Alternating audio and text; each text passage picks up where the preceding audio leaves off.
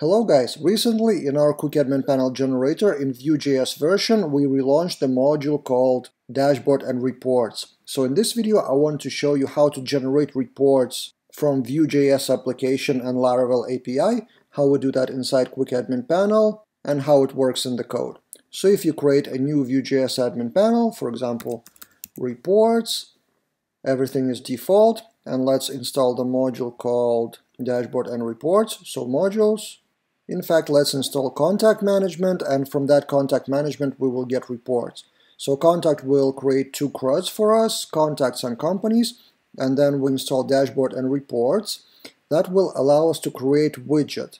So we can create multiple widgets on a dashboard, and every widget has its own type. So we have dashboard widgets, new menu item, which is visible only if you install that module, and then you add dashboard widget. And there are 5 types. 3 of them are actually reports, so charts. Then 1 is number block, just the number, and 1 is a small table of entries. So let's try to create all of them. For example, line chart from contacts. So how many new contacts were added per day? So count of contacts, group by day created at, and filter last 30 days.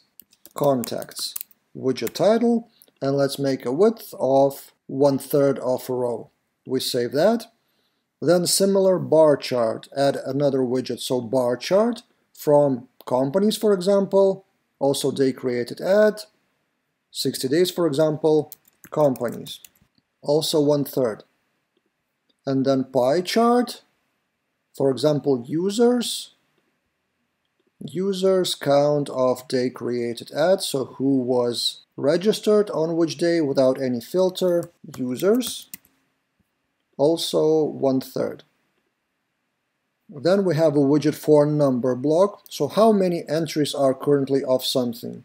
So total contacts, for example, count of 14 days created at, so how many users. Users within 14 days, and let's make it half of the row, and another half of the row will be latest entries. So latest entries of contacts, we choose the fields, so first name and last name, email and created at.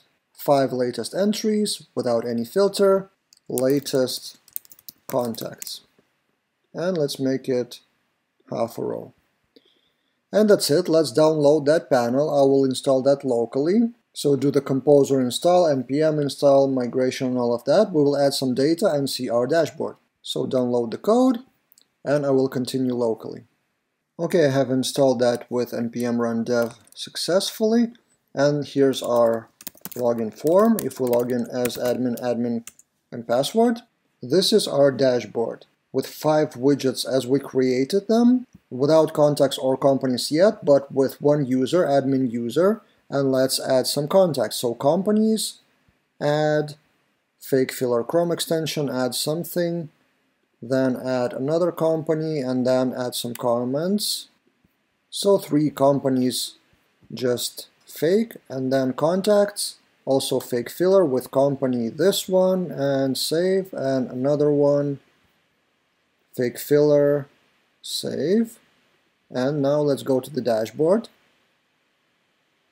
And we see the data now. Of course, it's all in one day, so December 2nd where I'm shooting that. But it adds the count, so this is the line chart, this is the bar chart, and this is the pie chart.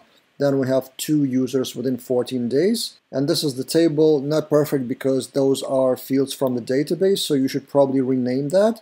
And I already see what we can customize. So this column is too large and this is too small. So we need to make the room for the table. So let's move that from colMD6 to colMD4 or even 3. Those are bootstrap classes, and let's make this bigger.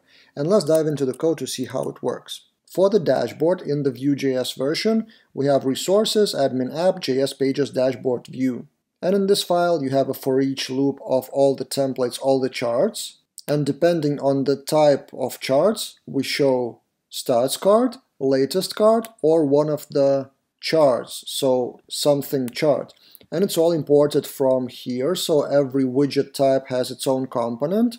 And then we load those components, those charts, from dashboard API. And if we go to routes API PHP, there is a route get dashboard to dashboard API controller index. And if we go into that method, we see all those widgets one by one. It uses chart service to get the data, but we don't need to care about that in this video. You can dive deeper if you want to, but one by one there is widget after widget.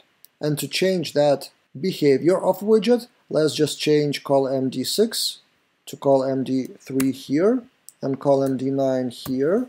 And as a column class, they will be displayed in here div class chart column class. And let's refresh the page.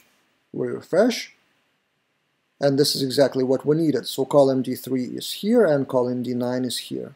So this is a general overview of our module of dashboard and reports in QuickAdminPanel, and generally how to structure the Vue.js component with API data and load the reports. If you want to dive deeper and get that code, purchase our QuickAdminPanel.com. Vue.js version is available only in yearly plan. So support us, support this channel, and potentially learn Vue.js better with Laravel API. See you guys in other videos.